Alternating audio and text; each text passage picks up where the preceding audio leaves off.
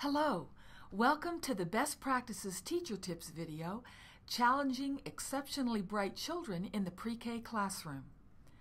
After viewing this video, you'll be able to describe the characteristics of exceptionally bright children, describe assessment methods for identifying exceptionally bright children, identify classroom practices for meeting the needs of these students, identify ideas for working with families of exceptionally bright children, and learn more by exploring available resources. Let's begin by exploring some characteristics of exceptionally bright children. Some of these children are easy to spot. They may tell us directly, "I already know that," or they may demonstrate through their actions and words that they have knowledge and skills beyond those of most of the other children. For example, when a teacher may read a picture book about a rainy day and ask the class, "Where does the rain come from?" One child shouts out, "From evaporation!" This is no doubt an exceptionally bright child who not only demonstrates a sophisticated vocabulary, but also shows that she knows about and is able to apply a complex concept, the water cycle, to the context of the picture book story. But spotting the behaviors of exceptionally bright young children is not always so easy. In typical early childhood classrooms, children do not yet participate in traditional academic activities, such as taking notes and solving equations. So it might be hard to see that some children are demonstrating advanced cognitive abilities and skills. Sometimes these skills and abilities are difficult to recognize in children because those who are bored and needing a challenge may misbehave or use materials inappropriately. There are a few specific behaviors and characteristics, however, that seem to be common among many exceptionally bright children. One is a long attention span, at least for the activities and topics that they are passionate about. For example, one day, Simone might spend 45 minutes working along with snap cubes, creating a train that extends from one side of the room to another. The next day, when she's invited by a classmate to build with foam shapes in the block area, she may last for only 5 minutes before throwing blocks and spinning in circles. This inconsistency is characteristic of an exceptionally bright child whose focus of interest may be so specific that only certain activities will capture her attention. Another indicator that a child is exceptionally bright is a very good memory. He may remember all the ingredients for cornbread after a class baking project. She may be the one who reminds you that when the class visited the farm last fall, the bus driver's name was Dan.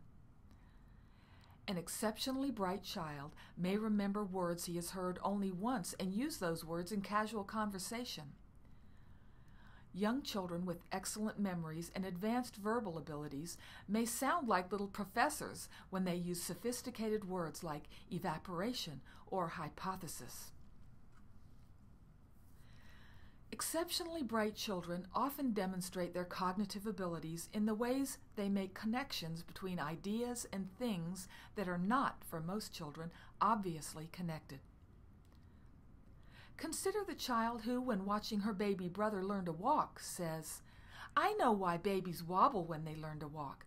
They're so small they can still feel the earth turning."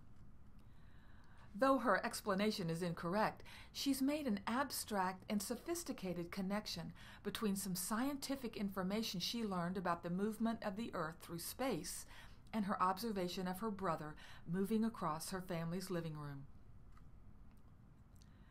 The enjoyment of very rich and complex pretend play may also be an indicator of exceptional abilities. For example, a child who's able to lead and orchestrate an intricate pretend play scenario, such as the creation of a world in which police officers fight with dragons for magical treats, including invisible ice cream, indicates an exceptional ability for abstract thought as well as advanced language skills. Occasionally, the child's social interactions are the arena where a child's abstract thinking is best demonstrated. The child may be strongly empathetic and understanding of other children's emotions. He may display unusually mature gestures of kindness to others because he's able to think abstractly, symbolically walking in someone else's shoes. The child may seem excessively concerned with fairness and justice, demonstrating that he has the cognitive ability to see issues and perspectives that most others do not. Sometimes the children who are easiest to identify as exceptionally bright are those who demonstrate a clear interest and ability in one specific curriculum area such as language, reading, math, or science. Perhaps you've met these students in your classroom. The big talker. These children have advanced language abilities and always have something to say. They are interested in a variety of subjects and will speak at great length about their areas of expertise. Often, these students prefer talking with adults rather than their peers, or they may use language creatively, such as making up their own languages. The early reader. These children can often decode text independently and read with some fluency, even before entering kindergarten. Although they can tackle beginning readers like Go Dog Go on their own, they often get bored during story time because the language and plots of the stories read to the class are not complex or challenging enough to hold their attention. The little scientist. These children are intensely curious about how things work.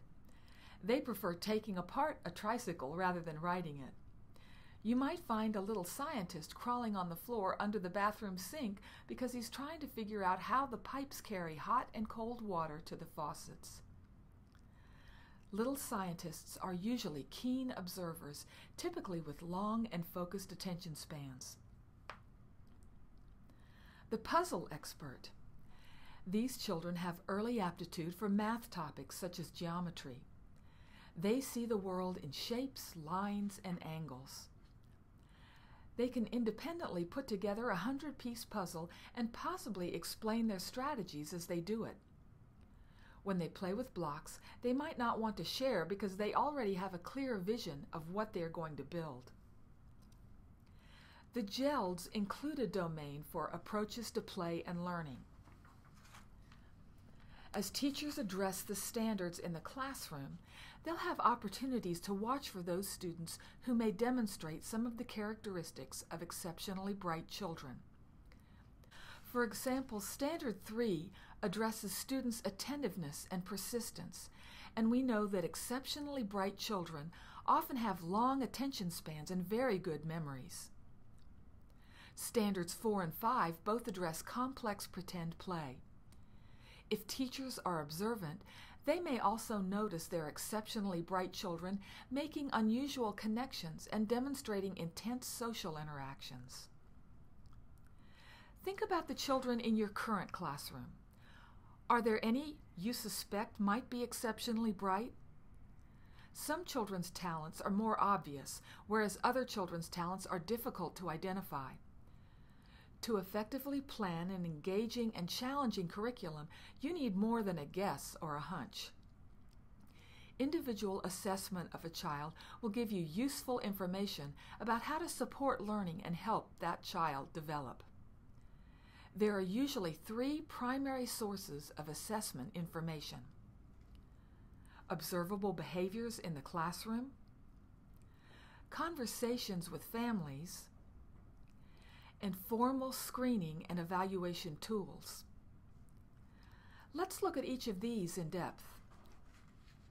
Researchers at the Carnes Center for Gifted Students at the University of Southern Mississippi have identified these cognitive characteristics that pre-K teachers should watch for: early language development, advanced vocabulary, interest in symbols and the alphabet, intense curiosity, sustained attention, generation of original ideas, excellent memory, creative and imaginative capacity.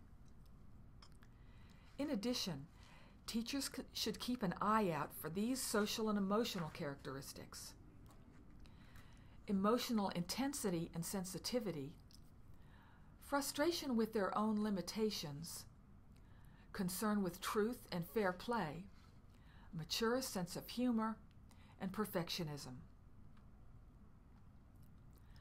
All kinds of observation tools exist, from checklists to elaborate forms.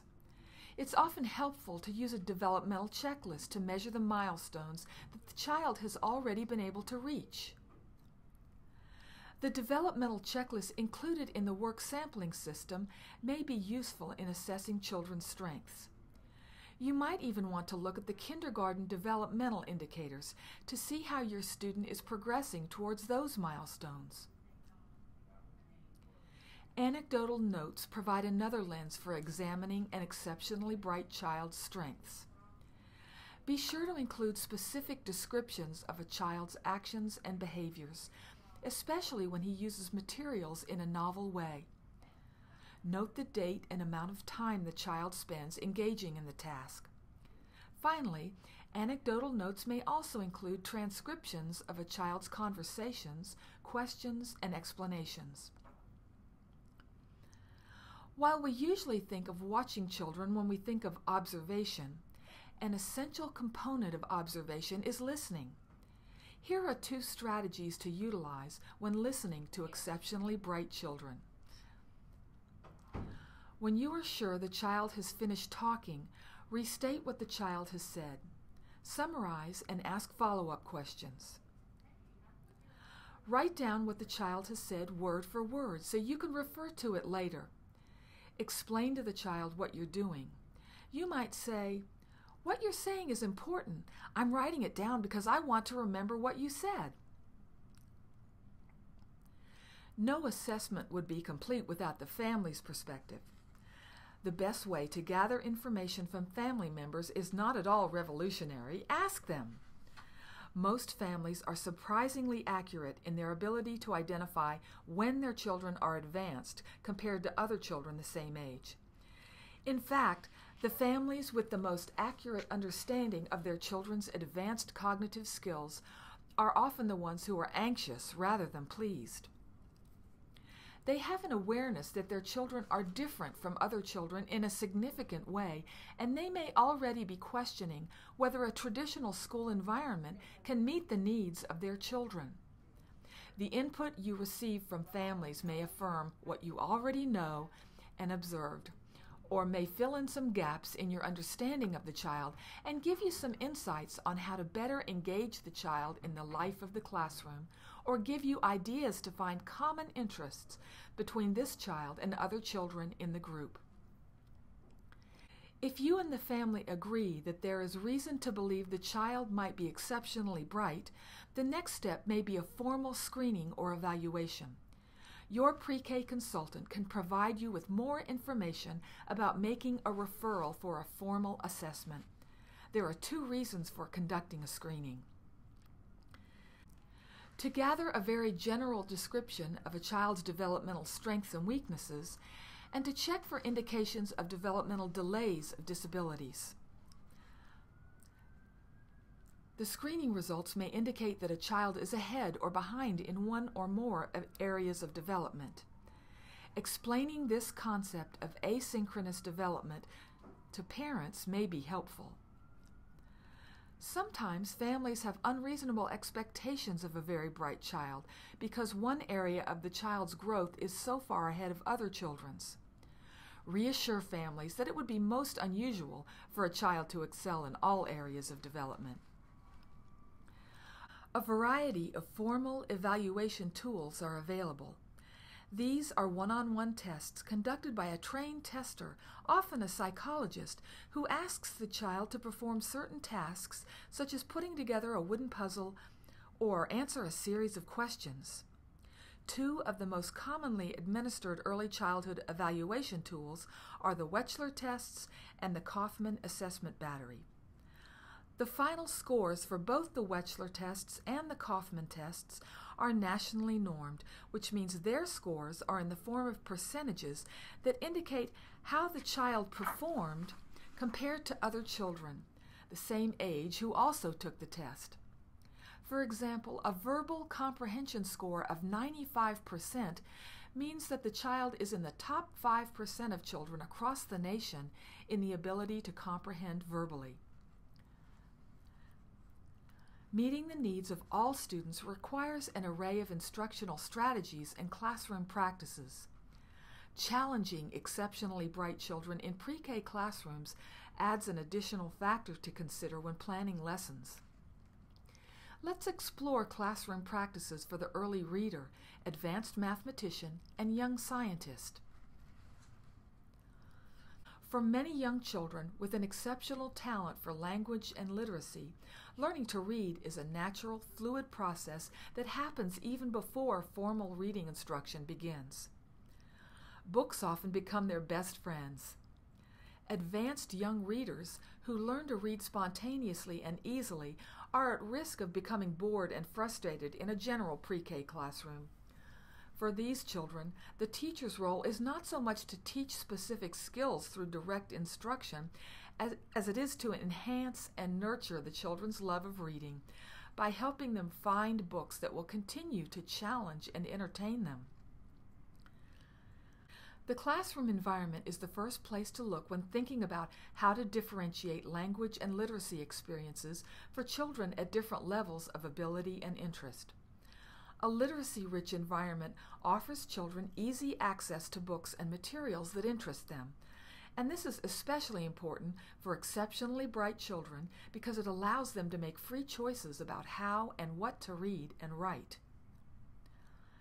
Young children who are able to decode text and read independently need support and assistance from parents and teachers to find reading material that will challenge them and continue to expand their skills as readers and learners.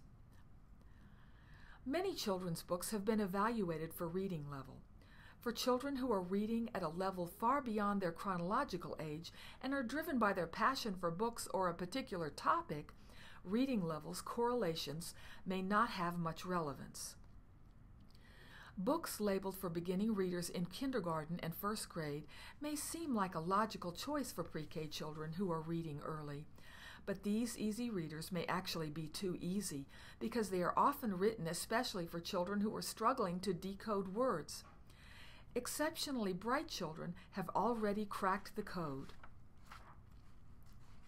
A useful strategy for determining if the reading level of a specific book is right for a child is the 5-finger rule. Have the child choose a page in the middle of the book and read one page, preferably one that seems to have an average amount of text compared with other pages of the book. Have the child make a fist when she starts reading. When she comes to a word that she doesn't know, she should put up one finger. If she finds another, she puts up a second finger, and so on. If the child gets to the end of the page and hasn't raised any fingers, the book may be too easy for her. If she's raised 2 or 3 fingers, the book probably offers the ideal level of reading challenge, but if she's raised all 5 fingers, the book's likely to be too challenging. For children who are advanced readers, the key to selecting an appropriate book is often the book's subject rather than its reading level. A book on a fascinating subject with appealing illustrations may be a good fit for a particular child regardless of the level of the text. Keep in mind that even though young children with advanced reading skills may have the ability to read quite advanced books, that does not necessarily mean those books are choices for them. Many books that might technically be at the level of an exceptionally bright early reader are beyond a child's maturity level in terms of the subject and content. Even after children learn to read with fluency, they still enjoy and benefit from reading picture books. They may enjoy more complex picture books, such as the beautifully illustrated books by Chris Van Allsburg, author of Jumanji, or wordless picture books such as David Weisner's Flotsam, or Barbara Lehman's The Red Book.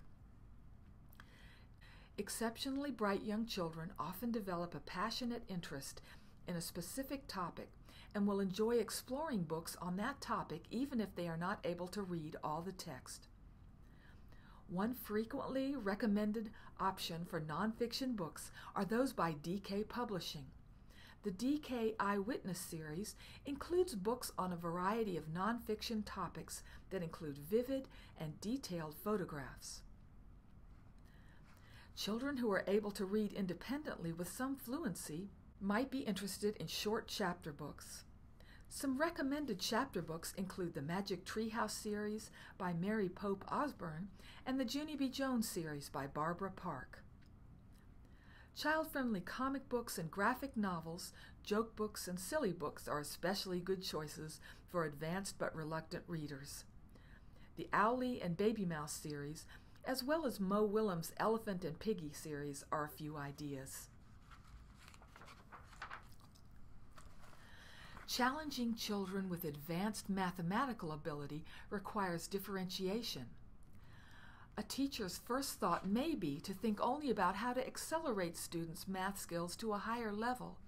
For example, teachers are accustomed to developing activities and games that teach children to count up to 10 using one-to-one correspondence.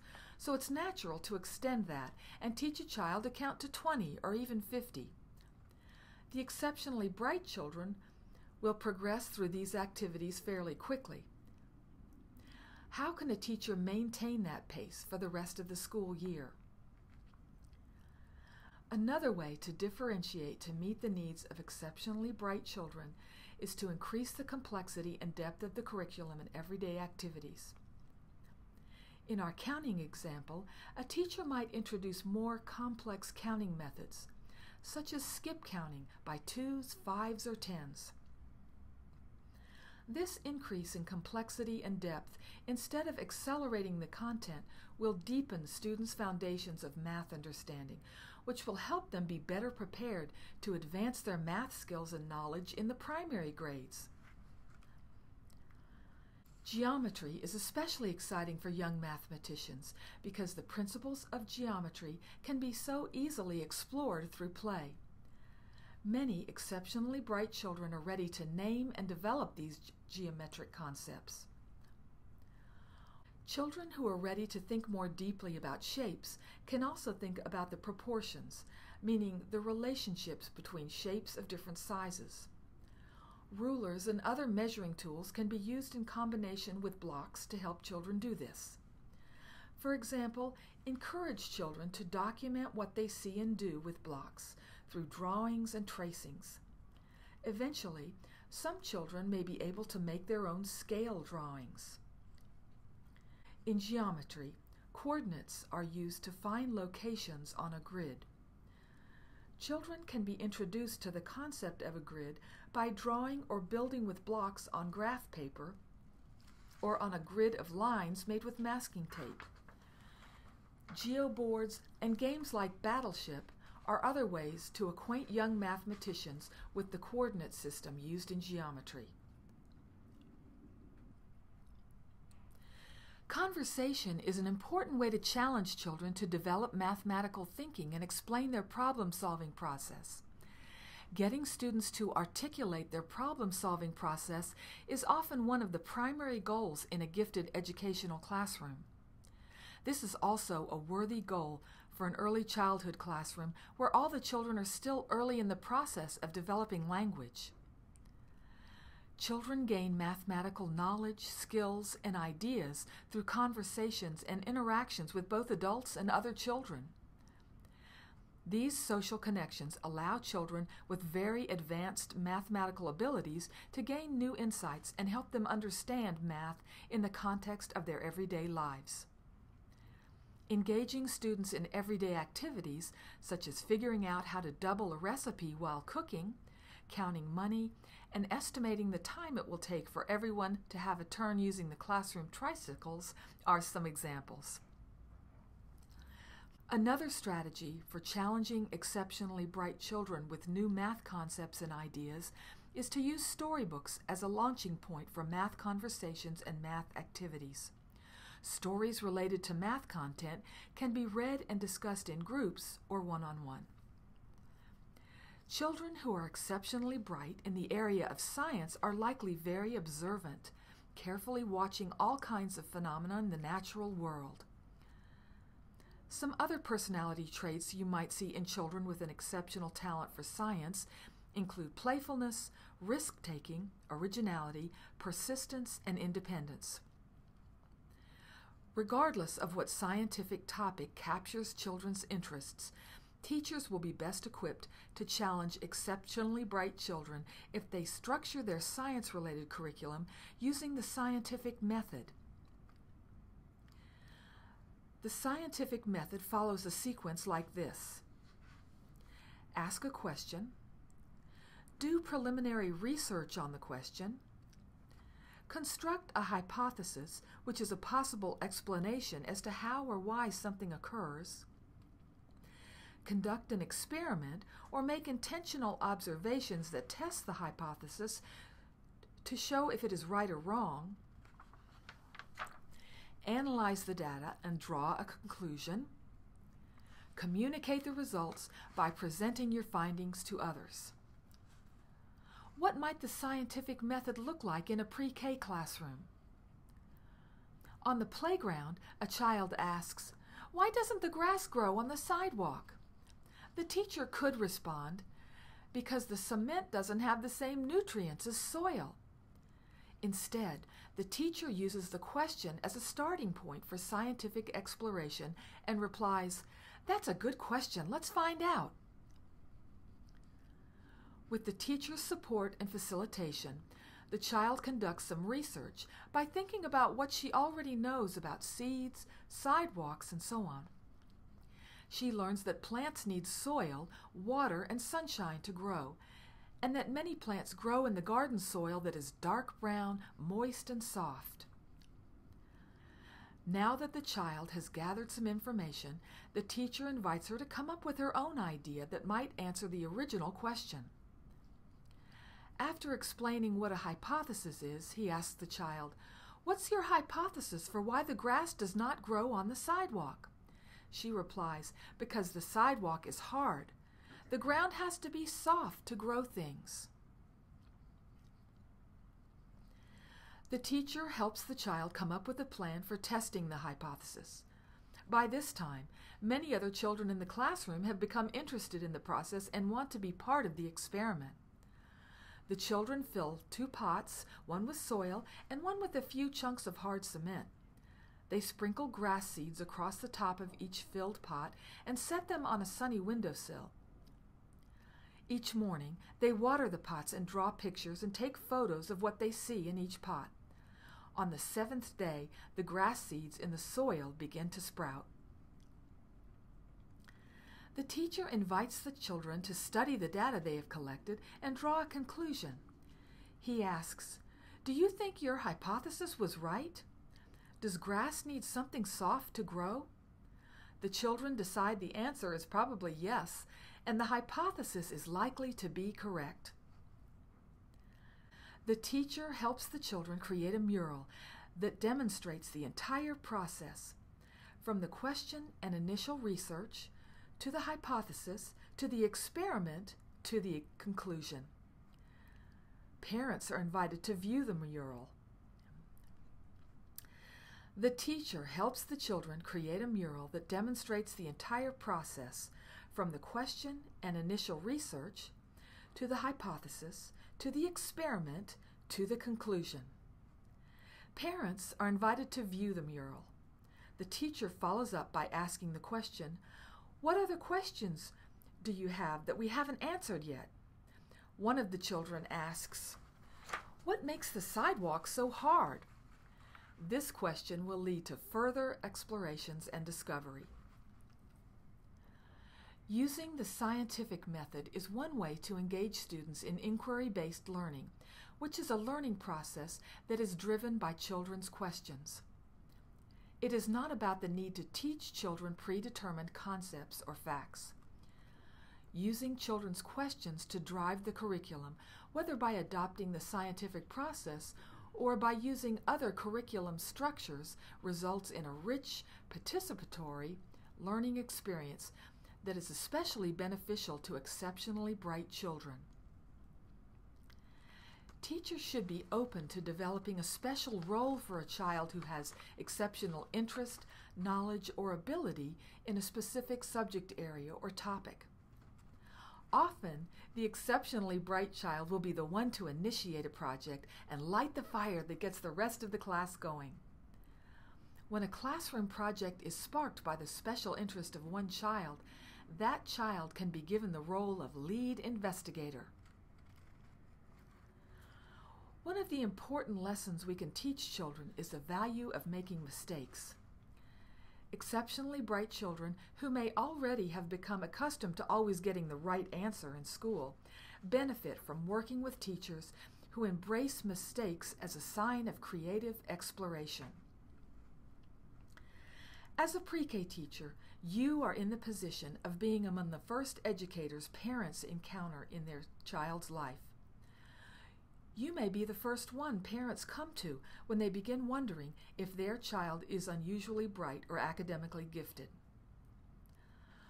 While the parents may be feeling pride and excitement in discovering their child's unusual abilities and strengths, they often have deep concerns about their child's future. Many parents of exceptionally bright children are beginning to wonder whether a traditional school setting can meet the needs of their child. For these parents, listening to their concerns is always a valuable first step. Answer their questions about what you are seeing in the classroom and provide them with specific examples. Parents of exceptionally bright children may be worried that their child won't be challenged in your classroom. They may say this to you directly, or they may imply it in their expressions of concern about their child's future. Explain how you are differentiating the curriculum, engaging their child in challenging conversations, and connecting their child with other children in learning relationships. If parents ask for more information than you can provide or seem stuck on what to do next, a suggestion for screening or evaluation may be appropriate. Parents can also be referred to online resources, such as the website for the National Association for Gifted Children, listed at the end of this video. A developmental evaluation may provide helpful information, especially if a child seems to have significantly asynchronous development, meaning they are advanced in one area but delayed in another. Parents may also need to hear your reminders that children grow and develop very rapidly in the early years, and that testing in early childhood is not a sure predictor of future development or achievement. Parents of children who are exceptionally bright may be concerned when their child seems anxious or displays perfectionism. Again, reassure parents that these characteristics are often seen in exceptionally bright children and support the family in their efforts to provide balance and set limits. When an exceptionally bright child is a loner, either because she has trouble making friends or because she prefers to play by herself, it's often the parents who are more concerned than the child. One of the main reasons families enroll their children in pre-K is for socialization. Be sure to involve parents in your plans to facilitate friendships between their child and other children. Seek their advice and suggestions and keep them closely informed of their child's progress. We hope that you've enjoyed this Best Practices Teacher Tips video on challenging exceptionally bright children in pre-K classrooms. If you would like to learn more, keep watching for a list of web-based and print resources.